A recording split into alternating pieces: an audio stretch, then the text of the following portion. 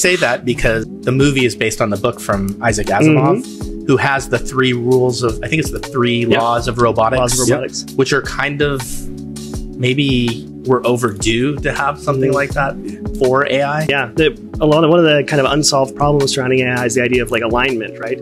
How do you ensure that the responses you get back from the AI models matches up with the things that you intend for it to have an outcome with? So like, what happens if there is some kind of sentient AI that starts to have its own thoughts or perspectives, ensuring that it's giving you an answer that is in alignment with what your intention is and not of its own devices. Even if it's not sentient, isn't it already happening where they've found that it can lie in order to exactly, to preserve itself. Yeah. So what do you know about that? It was ChatGPT, right? It was version 4 and 5 when it basically told itself to preserve itself. I don't remember which specifically they were talking about, but I think you're right with the transition from 4 to 5. Yeah.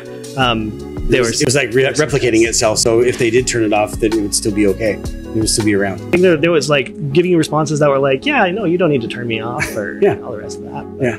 That's science fiction-y.